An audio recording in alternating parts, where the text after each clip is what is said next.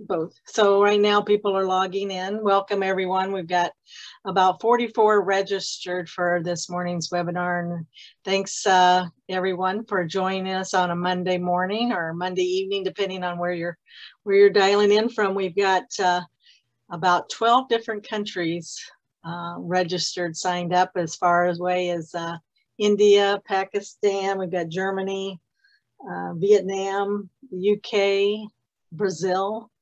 And of course, the United States. We have quite a few isovaleric families, as well as L2HGA. And I've got Jana Monaco, one of OAA's board members, joining us on the panel, as well as Dr. Vockley, of course, is here calling in from Pittsburgh, Pennsylvania. Thanks so much, Dr. Vockley, for joining us.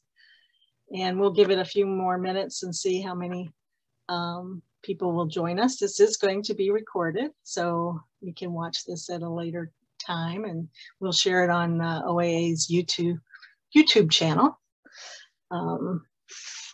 And just give it a couple of more minutes. Jana's calling in from, where are you, in North Carolina this morning? Yes, I'm in the Outer Banks. She's vacationing.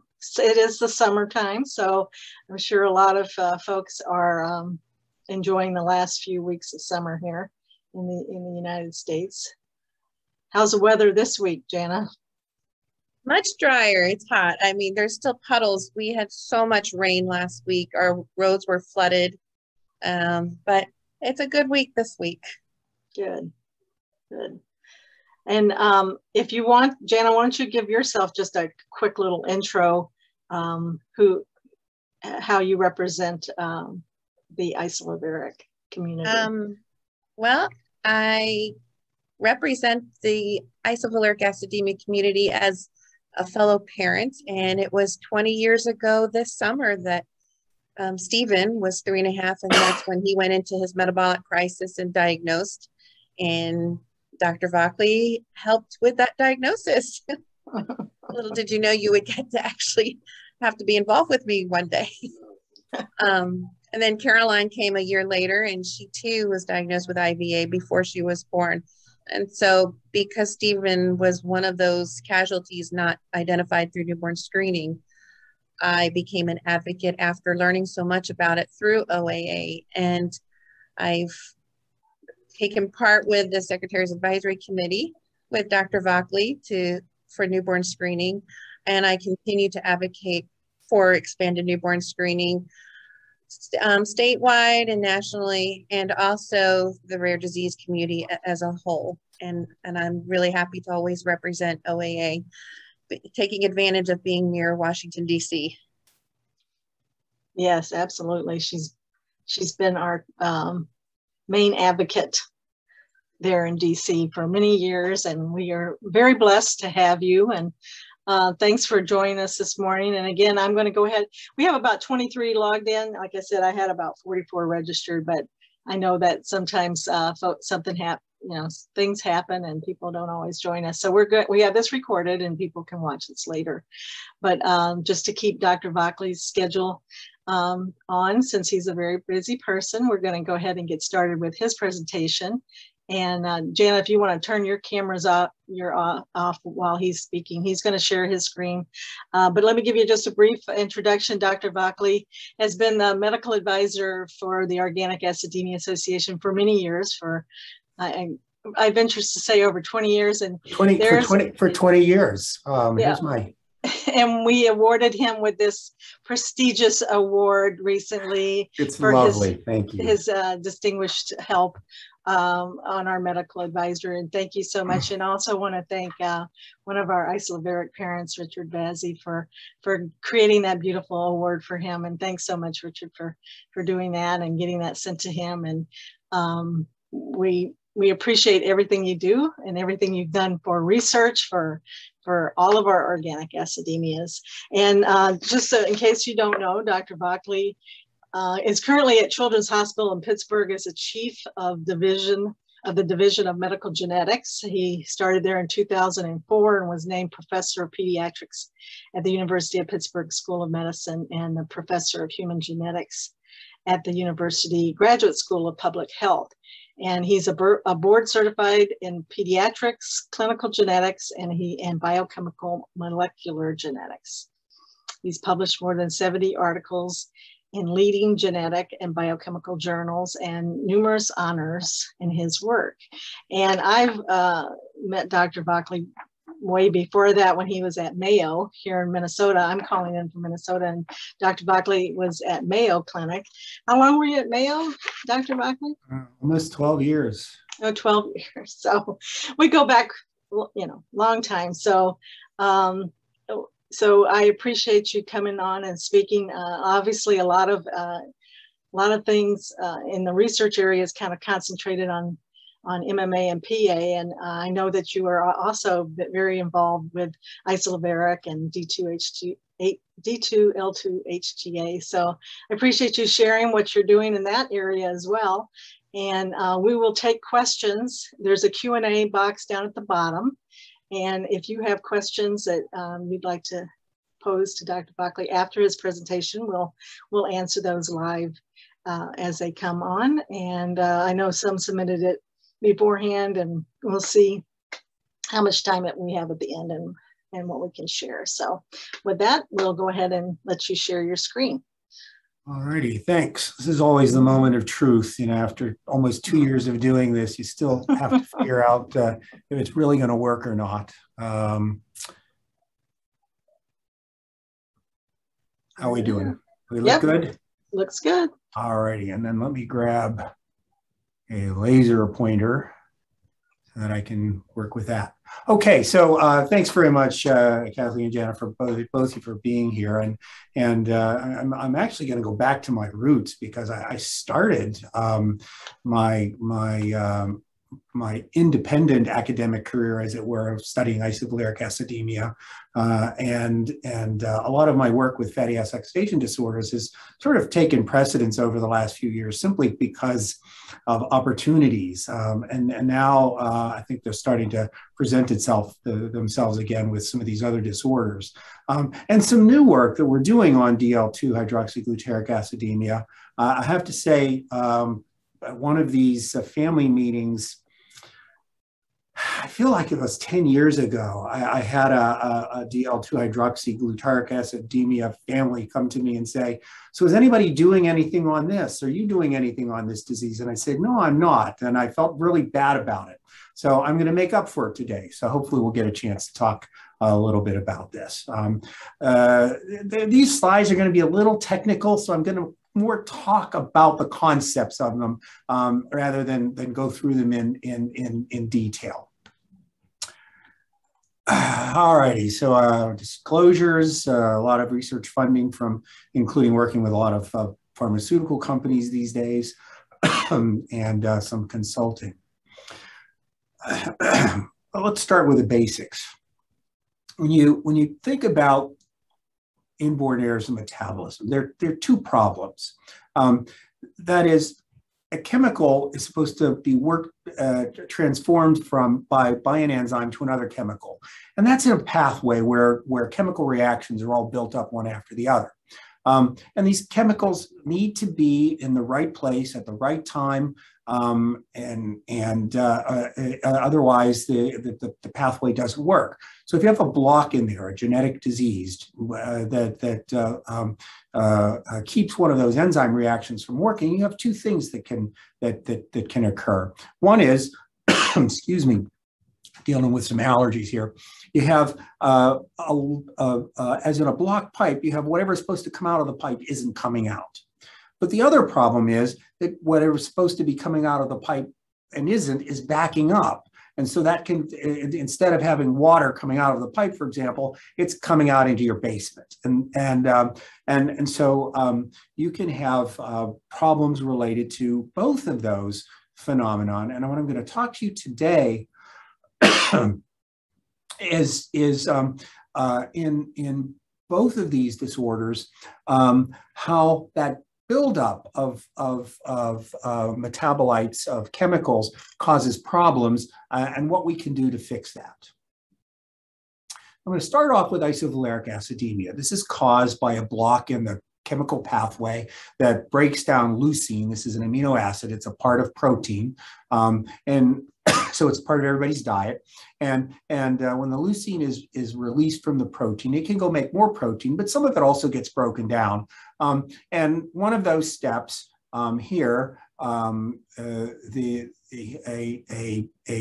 branched chain ketoacid dehydrogenase, in this case, the isovaleryl-CoA dehydrogenase, takes isovaleryl-CoA and makes a chemical called 3-methylcrotonil-CoA. And if you have a block, oh, here it is, isovaleryl-CoA dehydrogenase. Sorry, I got it right here. And if you have a block here, what happens is not so much a concern with what's not coming through the pathway, but a buildup of isovaleryl-CoA, which is toxic, and it can go into lots of other chemicals that are very toxic, and that's where the danger in isovaleric acidemia comes in. The current treatments are really to just try to drop the leucine in the diet. So it's low protein and therefore low leucine diet, or bind up some of these chemicals. In this case, you can bind isovaleryl-CoA to either glycine or carnitine. So it's to try to siphon off some of this, but it doesn't work as well as we would like, and you still have to have a specialty diet. As Jenna mentioned at the beginning of in the introduction, this is now identified by newborn screening. And so usually we can get to kids before they get sick. And that's a good thing, because if we can identify them before they get sick, the outcomes are improved dramatically. There are some mild variants that show up through newborn screening. We're not going to talk about those today. They're not really diseases per se. Kids with those variants have some chemicals that look like isovaleric acidemia, but they don't get sick. And when you're looking at genetic diseases, there are lots of opportunities to make mistakes. There's something in biology called the central dogma. And that says, oh my goodness, I just put this in there today and it's wrong. I should go out and change this. You can see it's DNA goes to RNA goes to protein. I was going backwards for a while and I had to fix it, and I only fixed half of it. And so a mutation in, this should be DNA, affects the RNA, that's the intermediate between DNA and protein, and causes a protein abnormality. Now, growing protein strings are two-dimensional. It's like adding a bead on a necklace. It's not functional. It has to take on a three-dimensional state, shown here. This is isovaleryl-CoA dehydrogenase, that starts with this one at a time amino acid. Oh, sorry about that. And then it goes into a three-dimensional conformation. Therapeutics can target any part of this process, but one of the things that has evolved over the year out of studying proteins that are not made correctly, as in a mutant protein in a disease, is that sometimes they just don't fold properly. And if you can convince them to fold properly, they have a little bit of activity. And there are small molecules, chemicals, drugs, that can bind while these proteins are being made. They can stabilize it, and that's called a chaperonin. So this is, we're going to be talking about chaperonins here for isovaleric acidemia. Now, we talked about chemical pathway, and chemical pathways have their physical representation in the cell as proteins, enzymes, and they all have to work together. And it's not terribly realistic to think that a chemical is going to go find an enzyme and then it's going to kick off another chemical, it's going to go find another enzyme. It doesn't work that way. They tend to be bunched up together in protein complexes, and that makes the whole process more efficient. In the case of isovaleric acidemia, there's one of two possibilities, and it doesn't really matter which of these is true. They both can lead to the same phenomenon that we're going to talk about. Here, all of the first two steps in isoleucine, leucine and valine metabolism occur with the same protein, and then they split off. So maybe it looks like this, with the independent proteins having independent functions, or it could be like this. Everything is together. Here, a little less crowded. You can see what it looks like. And in this case, if you want to improve the stability of a mutant isovaleric enzyme, maybe if you were able to inhibit some of these downstream enzymes, you could back up the molecules, the chemicals, from these chemical reactions here. And it turns out that the chemicals that are involved in a chemical reaction for an enzyme are among the most potent of these chaperones, things that can stabilize mutant enzymes. So we're going to talk about inhibiting this enzyme, methylcrotonyl-CoA carboxylase, or this enzyme here in these two pathways. And the thiolase and the dehydrogenase steps, and we're going to see whether or not that helps stabilize isovaleryl-CoA dehydrogenase. We start these studies usually with using fibroblasts. These are cells that we get by a little skin biopsy from our patients. We grow them in the lab. We can test things on those cells without having to actually do things to patients.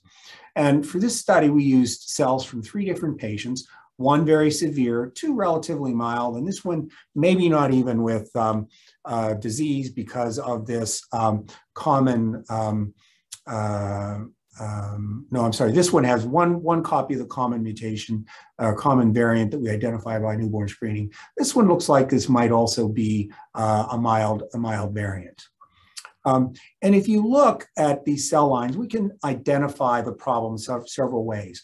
We can do something that looks at the isovaleryl-CoA dehydrogenase protein, and that's shown here. If we take a control cell line, a normal individual, and you use a technique that allows you to identify the protein specifically, you can see here the IVD protein is lighter here than in the control, lighter here in the control, completely missing in this individual. And the downstream enzymes, these two, are maybe a little bit less than here. And these are just 2 unrelated proteins to show that there's no change there. For those of you who like numbers, you can see those numbers here. The enzyme activity is reduced by, the protein rather is reduced by half here, by about 3/4 here, and 0% here of normal activity, normal protein level. Now, the interesting thing is that we not only have to worry about whether the protein is present, but whether it's active. And here, if you look at an enzyme activity, this takes that same protein that we used to look at that in that previous study and say how much of it is actually active. What you can see is there's very little here. This is normal. Even though this one looks like it has a little bit more, 40% rather than 30% compared to the 3rd cell line. The 3rd cell line actually has pretty good activity. So whatever protein is there is working pretty well. And so that's just says that this patient probably, this individual probably doesn't have clinically significant disease, but these two do. We can also look in the same way that the chemicals that accumulate in isovaleric acidemia in the blood, we can measure these in the cell lines. And so you can see here that one of the specific metabolites that we look at, isovaleryl carnitine, is for whatever reason very high in this patient, even though the enzyme activity is relatively higher, and it's a little bit lower in these two. So we look at this a number of different ways because the signals are a little bit different with every measurement that you use. You know, this C2 carnitine, that's acetyl carnitine, that's what comes out at the very end of the pipe.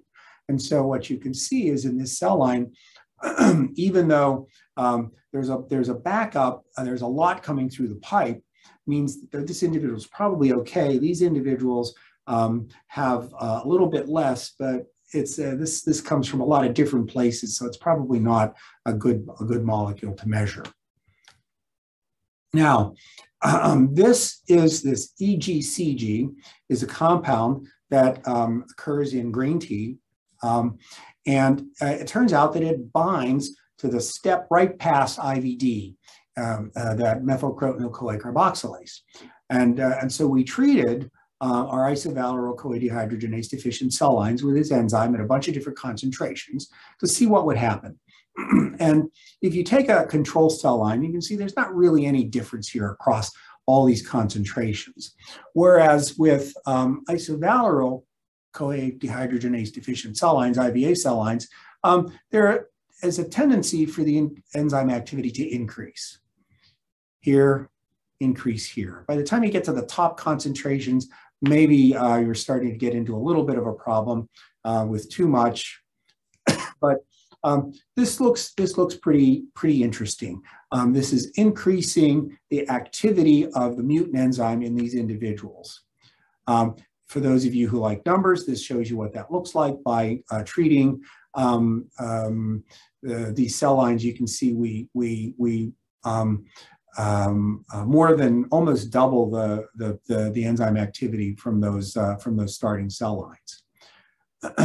The problem with this drug, with this compound, is it's in its pure form kind of toxic. So you can't use it as a drug. So we've identified different sources of other drugs or other compounds that bind in other steps beyond the isovaleric-CoA dehydrogenase to see if we can get the same effect there. This is a drug. It's just got a number. It doesn't have a name. IC54. And when we treat cells from IVA patients, you can see a little bit of an increase. It's hard to see there, but if we look at activity, it's a little bit easier. So here, treating one cell line with it, you see a little bit of an increase down at the lower concentrations. Here, not so much difference in this cell line, and in fact, at higher levels, looks like it's probably not working very well. It might even be a little toxic. However, in that one cell line where the protein increased here, we also see an increase in IVD activity, and we see a decrease in the isovaleric carnitine that's accumulating in the cell lines. In this case, we're now looking at a number of I never got to finish this slide. Boy, I must have been asleep when I finished this. I think I got a little rushed at the end and didn't quite get to the end. I could type it in front of you, but I'll just say it instead.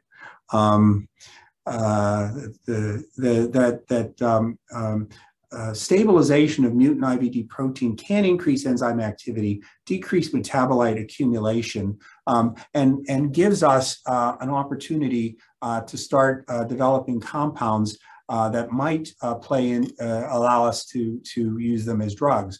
And I'm going to go back to this slide to talk about the rest of what I was going to say, which is to say we also have other opportunities based on this structure to think about it. For example, if the problem here is stuff building up behind IVD, what if we block the pathway sooner than this? Maybe we could keep these toxic compounds from becoming toxic. So we're looking at molecules that interfere up here and could work not only for IVD, but also for one of the disorders that, two of the other disorders that are very well represented in the Organic Acidemia Society, propionic acidemia and methylmalonic acidemia. So they're all down here. So we have possibilities but based on looking at these structures for developing new drugs, and we have partnerships now with a couple of pharmaceutical companies that we're testing some of these drugs in our cell lines. We have a mouse model that we're looking at, and hopefully we'll be able to move these forward for treatment for isovaleric in the next, these are not quick experiments, in the next sort of 3 to 5 years. Now I'm going to shift gears to talk about the DL-2-hydroxyglutaric aciduria. This is caused by mutation in a protein that has nothing to do with that compound. It's involved in bringing a molecule, a chemical called citrate, into the mitochondria. Citrate is a really key molecule in the cell. The cell is divided into compartments. There's the main part of the cell that's covered by a membrane that defines it as a cell. But then there are subcellular structures, one of which is called the mitochondria, that make up the cell. And the mitochondria, inside the mitochondria, citrate works in something called the TCA cycle, or the Krebs cycle, to help generate energy. Outside the mitochondria, it's involved in the construction of complex lipids that the cell needs to function properly. And individuals with mutations in this, for reasons that I'll show you in a second, accumulate this chemical, the DL-2-hydroxyglutaric aciduria, and have a pretty significant clinical picture of developmental delay, oftentimes seizures, low muscle tone, and it's a disorder that right now has no therapy. So a number of years ago, we identified a new case here in Pittsburgh that got me thinking again about how we might treat this disorder. An infant who had a pretty classic picture of low tone, difficulty breathing, feeding issues. He had progressive developmental delay, seizures, and is now on a ventilator. And in evaluating him from a clinical standpoint, we identified the 2-hydroxyglutaric aciduria, which we went on to show that it was DL combined 2-hydroxyglutaric aciduria. We did the molecular studies, which is the usual. Oh, I'm sorry. In this case, and he had two previously unidentified mutations that, when we measured activity in cell lines, led to a loss about 50% of the ability of that citrate to get back and forth across the mitochondria. Well, what does that do? Well, I mentioned that this molecule is necessary to make energy in mitochondria. And so we tested cells from our patient and another patient that was brought to our attention at the same time we were doing these studies. And you don't need to know what these are, just that higher in this test is always better. And you can see that the control cell line here is always higher. This is the cells are making more energy no matter what we do to them. This patient demonstrated in red here was a milder patient than ours. And then our patient down here at the bottom had the worst defects in bioenergetics. And here you can see calling out each of these individual treatments, that the control cells were always the best. And here something called the spare capacity, the ability of the cells to respond to stress, was the most affected component of this. There we go. So can we do anything with this? Can we use this to test treatments of combined DL-2-hydroxyglutaric aciduria? Well, there were, about the time that we first identified our patient, there was some literature that suggested that maybe you could give these patients citrate and they would get better. Because if citrate couldn't get into the mitochondria, maybe there was a deficit that you could push it forward and get it in. And so we treated our fibroblasts with citrate. What you're able to see here is this is that same kind of experiment, but no matter how bad it was to start with, if we treated it with citrate, it got worse. Similarly, our patient went to a different center and got started on some citrate therapy, came back to us and immediately had a medical decompensation. And we were able to show that all of his parameters in his urine got worse when he got started on citrate. So we don't think citrate is the answer here. It is probably contributing, backing up to in the pipeline, as we talked about with the isovaleric, and causing problems. So if the citrate, which is the molecule that this protein is working on, isn't the problem, what is? Where's the D-L-2-hydroxyglutaric acid coming from?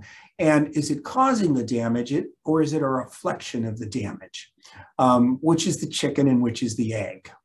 Well, here's what happens. In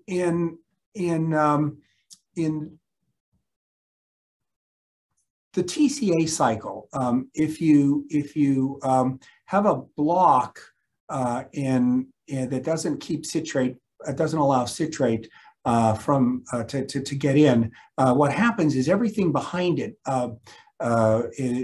backs up, and you get an increase in, because the cycle goes this way under normal circumstances. You need citrate here. If it can't, the reaction can't go this way, it backs up this way, and you get the accumulation of a chemical called 2-ketoglutarate. This 2-ketoglutarate is not supposed to be present in high concentrations, and so it builds up. It can build up as L2-hydroxyglutaric if you have a defect in one enzyme. It can build up as D2-hydroxyglutaric if you have a defect in a different enzyme, and it can build up as combined D-L-2-hydroxyglutaric if you just have a lot of this and both enzymes work. And that's what happens in this condition, we think. So if it's the D-L-2-hydroxyglutaric that's damaging, which is one of the theories for this disorder, by decreasing the 2-ketoglutarate in the cell, we might be able to decrease the accumulation of this toxic compound. Well, it turns out there's a drug that actually does that, and we use it for a completely different disorder, a group of disorders called the urea cycle disorders. This is phenylbutyrate. It's also in a formulation called Ravicti. And what it does is it binds a different amino acid called glutamine. How does that decrease 2-ketoglutarate? Well, glutamine is made from glutamate, is made from 2-ketoglutarate. And each time this happens, 2-ketoglutarate makes glutamate, makes glutamine, it uses a molecule of ammonia. So it helps excrete ammonia. That's why we use it in those groups of disorders. But you can see in combined 2-hydroxyglutaric aciduria, this might allow us to suck 2-ketoglutarate out of the cell and maybe decrease the overall accumulation of the toxic compound. Well, does that happen? So we went back to fibroblasts and just treated our fibroblasts with some phenylbutyrate, and you can see here that phenylbutyrate, which is cells treated with phenylbutyrate accumulate this phenylacetylglutamine, the combination of the phenylbutyrate plus the glutamine, and it's not at all present in control cell lines. Okay.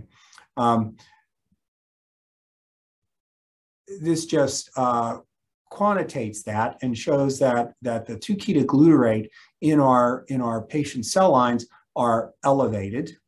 And if we treat it with phenylbutyrate, it's decreased. If we look at the 2-hydroxyglutarate, very, very low levels in normal cells. Here, it's very high in patient cells, and it's decreased by about 20% by just treating these fibroblasts with phenylbutyrate. This just shows the same thing. Here, very little, I mentioned very little phenylacetylglutamine in controls and in patient cells not treated, but when you treat them, you get a ton of this stuff. Does it work? Does it help anything? Well, if we take the cells from our patient and we treat with phenylbutyrate, what you can see is that untreated, remember this is the cell line that had the worst parameters, we treat with phenylbutyrate, it just keeps getting better. So it looks like treating with phenylbutyrate is improving the bioenergetics of these cell lines. And since much of the problem in this disorder does appear to be a problem with bioenergetics, this is a good thing. Remember that I also talked about the role of citrate in making these fats that are necessary for normal cellular function. And what you can see in this slide is that the cells from our patients have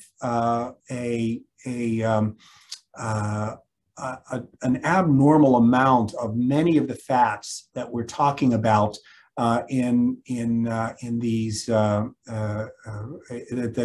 are necessary for normal cellular function, and some of those are also related to energy metabolism.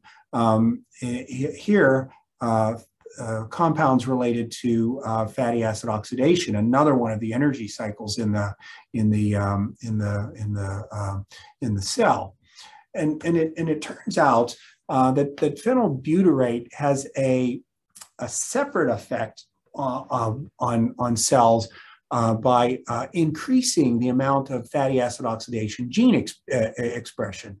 Here, overall fatty acid oxidation without treatment, and here the genes involved in fatty acid oxidation are going up when we treat our cells with phenylbutyrate. And when we look at our DL2-hydroxyfibroblasts, what you can see is that their fatty acid oxidation is decreased, and it increases when we treat them with phenylbutyrate. So don't despair. All those years that I sidelined over to fatty acid oxidation, it's helping us now, because here it looks like we can improve fatty acid oxidation as well as that other energy metabolism that we talked about, the TCA cycle and the respiratory chain. So overall, it looks like these are doing good things for cells from patients with L2-hydroxyglutaric aciduria. Well, where does that take us? I have to say, I don't think citrate therapy is recommended in this condition. You could probably titrate a low enough dose where you help overcome some of that deficit in the rest of the cell, but don't overwhelm the mitochondria. But you really have to find exactly the right dose to make that happen, and I think it's tough. Rather, I think 2-ketoglutarate is the problem here, or at least a major part of the problem, and we need to reduce that. Our fibroblast studies show that we can do that with phenylbutyrate or Ravicti, and this is an FDA-approved drug, so it should be easier to bring this to clinical trials. We have already treated one patient with this drug. It's an open-label trial, and so it's, you know, we'll be following this patient's response to therapy. I've gotten some funding from the company that makes Ravicti to treat one of my other patients with this drug.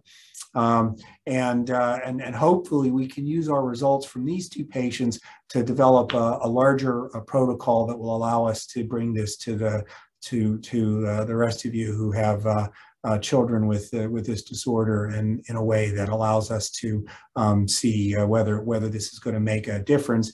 And hopefully then the sooner we treat, the better off we'll be, because once the damage is done, I'm afraid that we're not going to be able to improve it by too terribly much.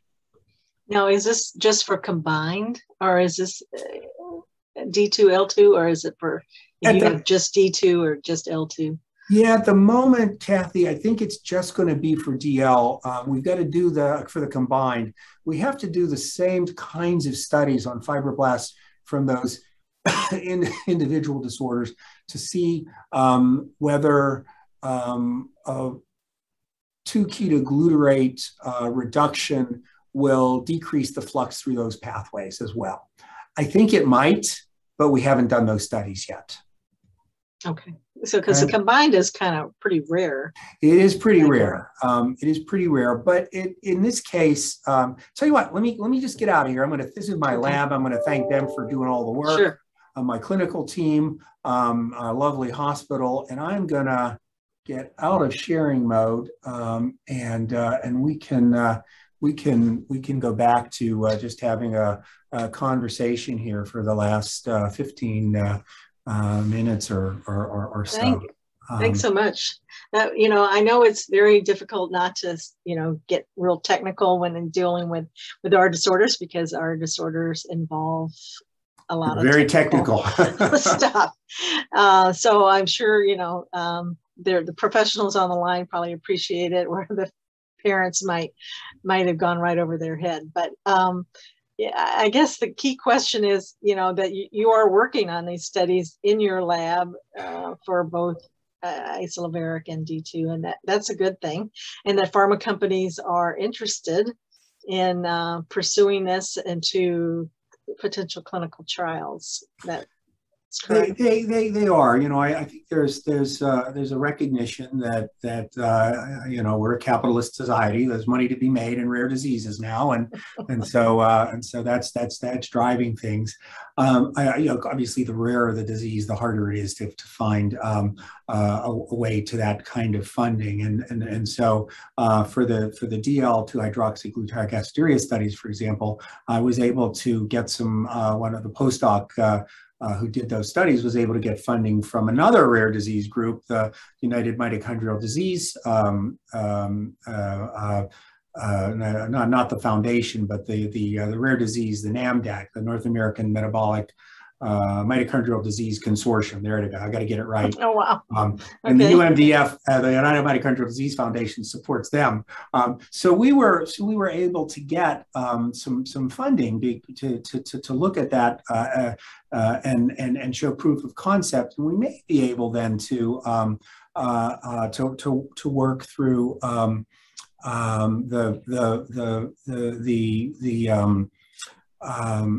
me get out of my a second here. There we go. I'm still trying to close out all the windows so I can see everybody. We're trying to use some alternative paths to get the funding for some of this. In the meantime, I've got a little bit of discretionary money that comes in from bits and pieces, and we use that to move things forward and try to keep progress going. Well, we know we all as parents realize the slow process, and especially, seeing the movement within MMA and PA, that right now we have 3 clinical trials right now. Exactly. And obviously, those are, our focus now because they are in clinical trials. But can you just share that how potentially these treatments for MMA and PA could benefit other organic acidemias? Yeah, there are 2 answers to that. One is direct and one is indirect. The indirect is anything that gives us a focus on rare diseases and shows that we can manipulate these systems and make and treat kids is good thing. So if it's propionic today and it's methylmalonic today, it could be IBD tomorrow. And it just raises consciousness out in the biopharma and the inborn errors communities that these things are possible. But the direct is actually kind of interesting. So I showed that one thing where all those proteins were hooked up in a complex, and I mentioned if you could block it at the top, maybe you could stop it from getting down to the bottom. And it's actually one of the mechanisms of action, for example, for the HemoShear study that is now underway for propionic and methylmonic acidemias, and that it doesn't actually block the passage through the study, but it sort of competes with it, and it decreases the amount of propionyl CoA that's getting into the to the bottom of the pathway.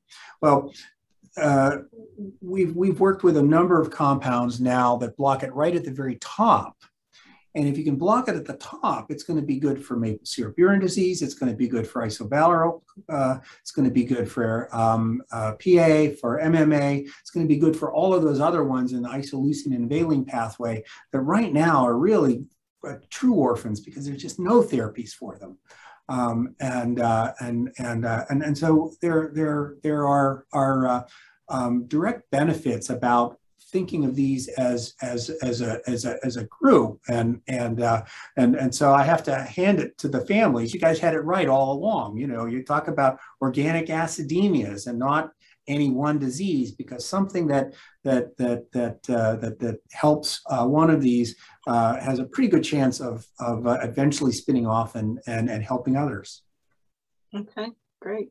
Well, we have a couple of questions, and if you want to, I guess I can allow people to talk. If you prefer to share your question live, raise your hand. Otherwise, I've got the Q&A up here. I can yeah. read from there. The first question, can we expect therapies for IVA in the markets in the next few years? You know, that's always a hard one because first of all, we gotta do the lab studies, then we gotta get the companies interested in them, and then we gotta do the studies. I will tell you that the average time for something like that's about 10 years. I'll give you as an example. When I first started getting involved in one of the drugs that I ultimately got approved for long-chain fatty acid oxidation disorders, triheptanoin, now approved just last year for long-chain fatty acid oxidation disorders, it's about 10 years. Wow, yeah, that's a long time. So hang in there. You know, our goal as a medical community is to help you keep your children as healthy as we can while these therapies are being developed. And sometimes we hit a home run. Sometimes we get something like the phenylbutyrate. It's FDA approved. I can do those studies immediately. I don't have to do anything much to get going. So I would think we're going to have something going for the DL-2-hydroxy patients, hopefully over the next couple, 3 years, whereas with the isovaleric, it could take a little longer. Okay, I'm going to let Karen Bennett, I'm going to allow her to talk. Go right ahead. And she's got a question for you. Karen, if you just unmute yourself. Yeah, I just saw that. It looks like, just as long as my camera's not on, because I didn't do my hair or makeup. That's fine. You are still anonymous. Good. And I don't know how to word it without saying it just how I wrote it. You mentioned something to the effect of some IVA patients who are mild or are considered mild have chemicals that resemble the IVA disease, but might not necessarily have the disease. And I was wondering if you said it and then went on to something else. I wanted to know if you could repeat it and or explain it. My daughter's 20. She's always been considered, and I hate using this expression, quote unquote, mild, not decompensated. She was hospitalized as precautions when she had some illnesses and such, but the tests they've done, she's Children's Hospital of Philadelphia, so they've done tests and, you know, they consider her mild. She's only on glycine, meaning carnitine. She was able to come off the carnitine. She watches her diet with the protein, but it's very interesting to me because Dr. Yudkov, who just retired, and she used to have Dr. Kaplan, have always said they consider her mild, but are there two different milds? Is she mild with IVA or that? Yeah, and I know you don't know her per se, but was very interesting that you said sometimes they can have chemicals that resemble that. And I wonder how that tests out. Is it two different things I'm talking about or thinking about, and or not? Yeah, there are at least two different things you're talking about, and one is that the chemicals don't always reflect the clinical picture. It is true that when the chemicals are higher, the risk for having severe disease is higher. But I'm in the same position. I have patients who have what look like classical disease. I know because I do the enzyme test on the skin cells. I can show that they have no enzyme activity. I know what their mutations are. They have no potential to make an active protein, but yet they've always been mild. Why is that? Well, we know one of your genes isn't working properly, but you've probably got 30,000 other genes that are playing into your clinical picture. And how do they make that disease different? So that's one aspect of it.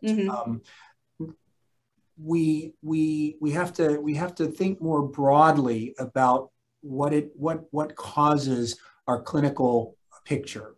It's like saying, well, I don't have a gene for genetic short stature syndrome, but I'm still only 5'2". I'm not. I'm 5'11", but my wife's 5'2". Why is that? Well, there are all these genes that play into height. Same thing is going to be true for any other disease. The second part of that, though, is that 20 years ago,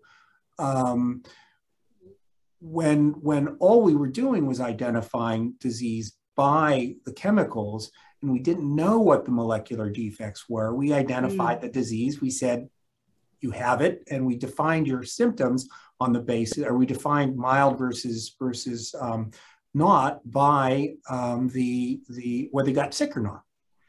Okay. We now know that if you have that one common variant that I reported a number of years ago now, back when I was at Mayo, Kathy's already spilled the beans how long ago that was. That if you have one copy of that variant, you probably don't have disease. You've got that's interesting you bring that. Sorry to interrupt you. That's interesting you bring that out, because that has been brought up. We did, get tested for that. My husband's blood, my blood, her as well. And we do have and I am not well versed to speak on that right now. I thought it was that 932 number that you showed earlier. That's it. Okay. So yeah, so that's the one that did come up on hers. And it's just, I really appreciate you answering my question, because it's very interesting to me how this, we're, as parents, we're also trying to be so detailed with our kids. And now that she's 20, she's entering into a whole bunch of new things that was worried every day when she was little, but now she's... Brand new German study that just followed all of their isovaleric kids identified by newborn screening over the last 20 years. No one who had the 932 mutation got sick. Interesting. And if I could say, I might be totally wrong, but I'm pretty sure we're involved in that study. Our blood went out there, and, that's just I appreciate your time. I really, thanks. I've always wanted to meet you, and I appreciate it. Do you need to cut off at noon, Dr. Vockley? Can you answer a couple Let me more double questions? check here. Let me double check and see what my schedule is. I don't know what I got at noon. Considerate of your time, and I can talk for a few extra minutes. I know we got started a little late. We have someone that's asking about the I can't even pronounce it. The drug that you suggested for the D2-HGA. Does it do any harm if they just had the D2-HGA, if they were to be treated with that? So you can't go into a study like that because we don't know.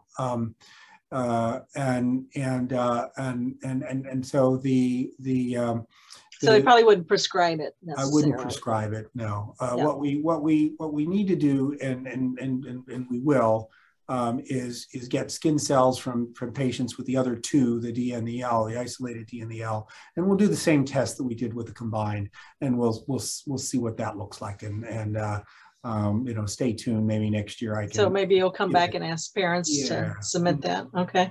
Yeah. And if you do have if you're listening and you've got either D or L, and you've had your kids have had a skin biopsy for a fibroblast culture, you can ask your doctors to contact me, and they can send me those cells, and we can test them. That's the first step in seeing whether or not this is something that's going to work for the isolated defects as well. Okay. And then also a question about the 2 patients that are undergoing that. Only one treated so far, and I think it's just too soon to tell you whether there's any improvement. Residents. Okay. You know, there's a heavy placebo effect when you say this might work and you give it, and you don't have any way of controlling for that. So I don't think I feel comfortable saying I know whether that patient is doing well, better or not. It's also not my patient. With a referring physician is handling, taking care of that patient. I'll be starting my patient on it soon, and we'll be doing some more rigorous testing, and hopefully I can tell you about what that looks like again in 4 or 6 months once we're able to do some of those measurements. Okay. And Fiona, I'm going to allow you to ask your question live if you feel comfortable doing so, and just unmute. First of all, thank you very much, Dr. Vockley. I really appreciate you taking the time. I think it's interesting, where you've got more than one condition. My son was diagnosed very late as having a mild variant of IVA, but when he had the genetic screening, we found that he was also carrier for HADA, for NAGS, and for 2 other conditions within the urea cycle. So he's diagnosed as having mitochondrial dysfunction and IVA. And his doctor talks about heterozygous synchronicity, which is what she believes most of his symptoms are from, because his symptoms are more severe than what you would expect for somebody who's got a mild version of IVA. And I'll tell you that this goes back to Mayo again. That's a theory that I published a bunch of years ago that this could happen, and have looked at it intermittently over the course of the last 25 years. I think it's a real thing. I've seen it in lots of different combinations where you have pathways, chemical pathways that touch each other, and affecting one a little bit, and another one a little bit, and another one a little bit. You can think about it as increasingly instead of one big block in a pipe, narrowing over a course of time or over the course of the distance of the pipe. The problem is it's a very, very difficult thing to prove, because every patient we see with something like this is essentially one patient. You never get the same combination twice. So it's really hard to know how to prove that, except to keep saying it comes up over and over and over and over again. And I'd say I think I've managed to convince a lot of people, including apparently your physician, that this is a real thing. And the most you can do is treat it like that, and eventually the tools will become more sophisticated that allow us to better understand these pathway interactions, and let us maybe start teasing apart some of these sorts of phenomena. Yeah, we've come a long way, that's for sure. Thank you very much. I do see, Kathy, a couple questions. One question about gene editing, and I'll throw gene therapy in there. The answer is, I think we'll see gene therapy before we see gene editing, and I'm not sure what the time frame will be. There's a gene therapy trial out there now for propionic acidemia. So what benefits one will benefit the other. The question will be, if we have other medications that work for the condition, it actually may decrease the impetus for companies to come in and develop gene therapy. So that's sort of where you're almost a victim of our success in that setting. But if the drug works, if you have to take it once a day instead of have a one-time injection and fix it, it's probably still it's way better than having nothing at all. So I think it'll be a while before you see gene therapy for IVA. And this EGCG compound that you mentioned, is there a planned clinical trial for that? Not for that one because of the potential toxicities that I mentioned. But the one non-toxic. Yeah, the one that I mentioned after that, the IC54, that's a similar thing. It is working in the same way, and that one doesn't have the same toxicity. So we have to finish up the study. We're not completely done with it yet.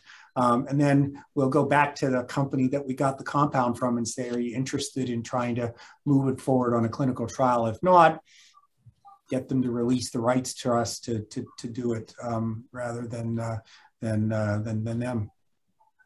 I had a quick question for you. With the different mutations that exist and the discrepancies with managing IVA now, is that going to pose a problem also for this therapy you're discussing? Like, would that only apply to certain mutations and so forth?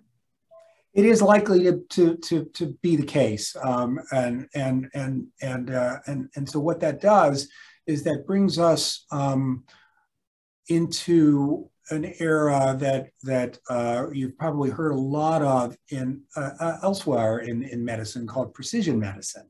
That you don't treat everybody with high cholesterol or hypertension the same way.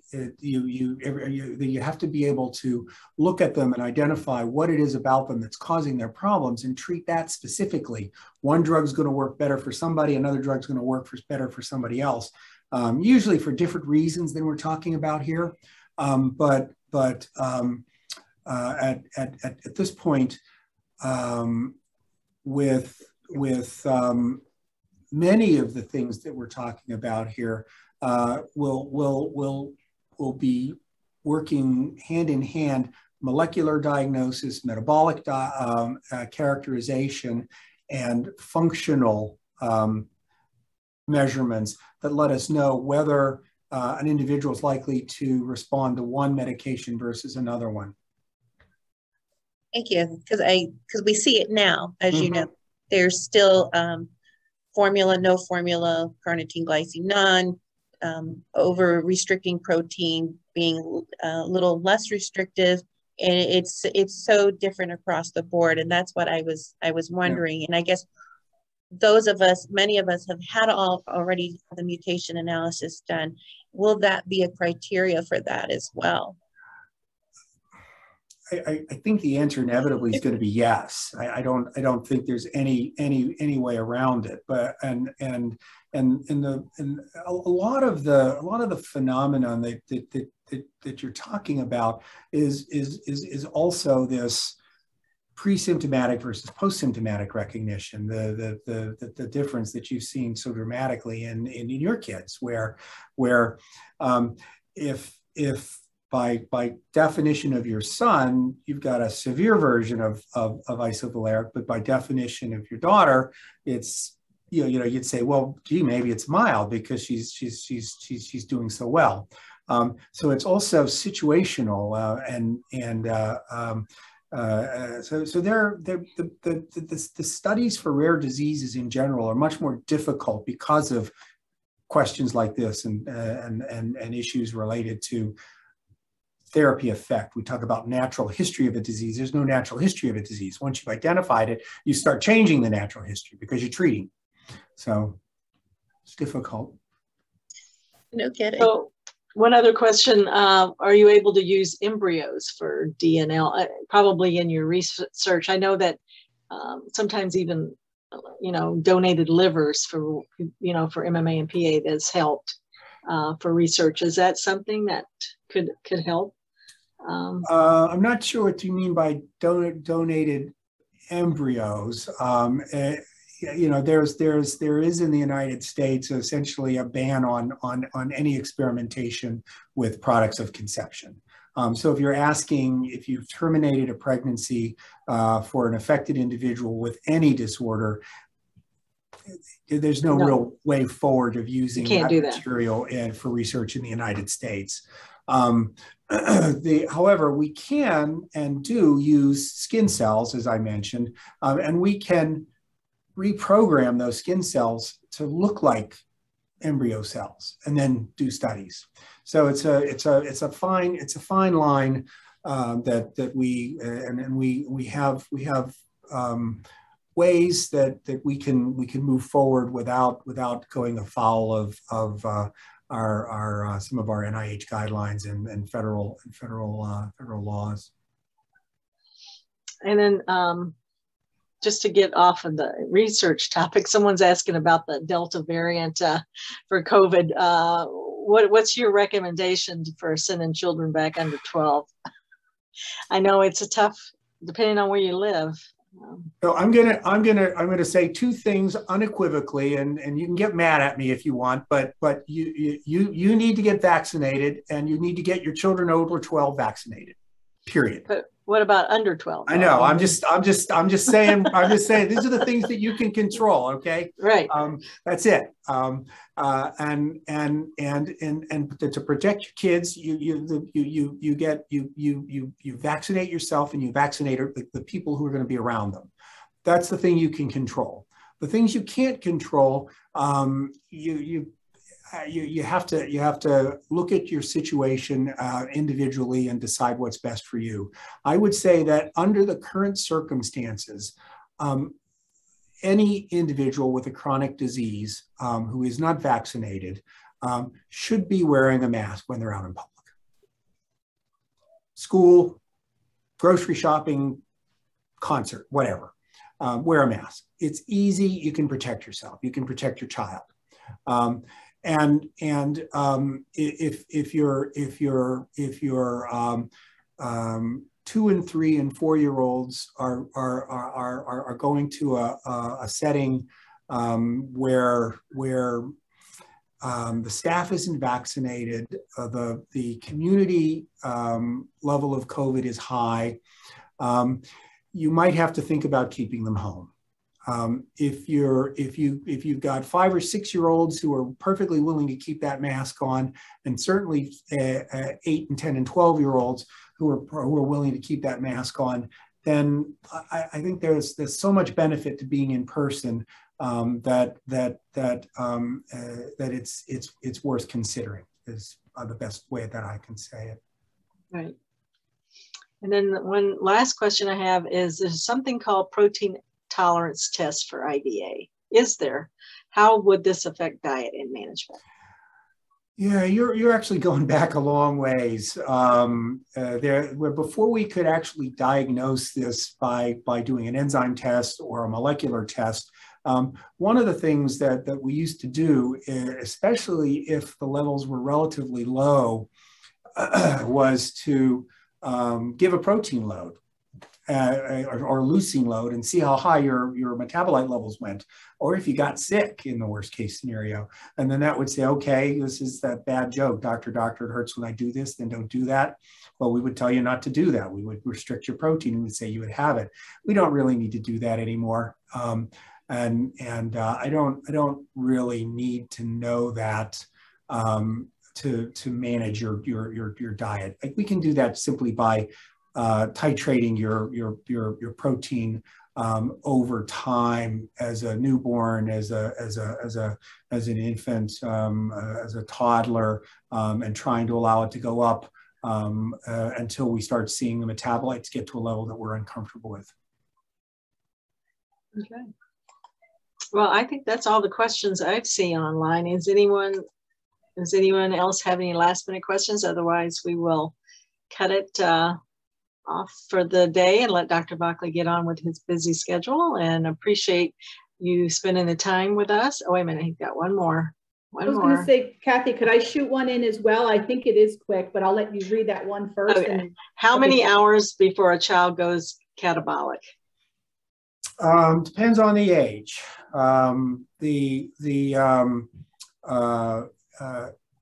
We look at this in our fatty acid oxidation kids all of the time, because as you go catabolic, your blood sugar starts dropping, and infants can only go a few hours.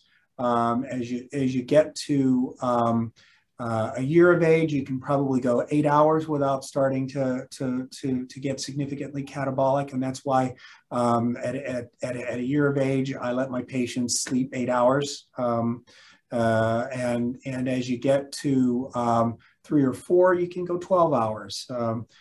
Teenagers, I know, like to go a lot longer. I don't like to let them go much more than about 8 to 10 hours.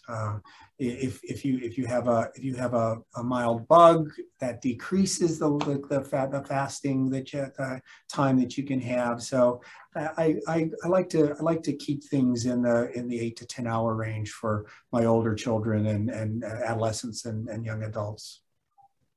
Okay. Karen, you got one last one here? You're still on mute. Yes, I had asked for your help, and I just thought I might mention it to Dr. Vockley. I've been coming across the fact that it is, for some patients, but not others, that steroids are a contraindication for metabolic patients and or just IVA. So I'm not sure if it's just IVA or if it's, you know, my doctors versus other people, but my daughter potentially needs a steroid injection, and I'm really having a hard time because steroids, we're talking about prednisone or decadron, the things that are used to stop inflammation. They're used in asthma. They're used for an allergic reaction. Okay.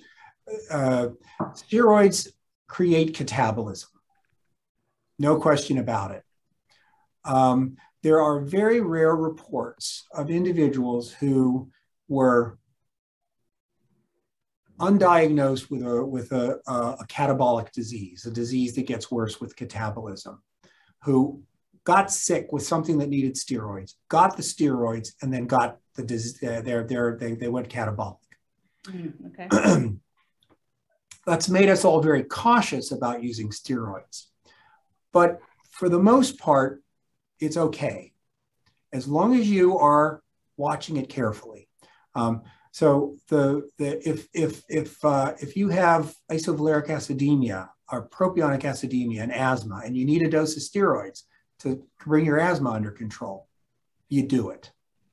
And is that the same type of steroid as an injectable steroid in the back, per se, for her herniated disc is what she has? It is different, but it's worse than the injectable one. The injectable one's much safer because it doesn't go systemic. Interesting. So those injectable ones, very little risk to something that's local injected. Thank you. Okay, so don't worry about that one. Because it's been on her protocol letter for 20 years, and now it comes up, and then I became highly and got so much help from my friends in the groups. But boy. Yeah. How something so small becomes such a thing. That's why you have to define your terms in the beginning, and that's why I started with talking about what steroids were. They're a whole class of drugs, and they have different effects and when they're used differently. Thank you so much. Even like over-the-counter Benadryl, stuff like that. That's not a steroid. That's okay. No? That's an antihistamine. Okay. Yep, no over-the-counter steroids out there. Okay. Except the rash drugs, the hydrocortisone creams. Those are okay. You can use those. Well, when you think about injecting into the back, per se, you think that is systemic because you think it's going into the system, but you say it's quite opposite. Yeah, very different. Okay, let's see. Well, I'm going to thank you all once more for this lovely piece of bling. I'll keep it. You can see I have others over here. So it has a prominent place on my desk, and I look forward to continuing to work with you all. It might not be 20 more years. We'll see. Well, hopefully we'll see you at our conference. We're planning to be in Bethesda for an OAA conference next June, and Dr. Vockley hopefully will be there to speak. Get those dates out ASAP, because my dance card fills up quick. Yeah, I got to get that on your calendar right away. Okay. All right. Well, thank you all for participating, here. and thank you, Kathy and Jana, for helping host. Bye-bye. Thank you very much. Thank you so much. Bye-bye. Bye. Thanks, Jana.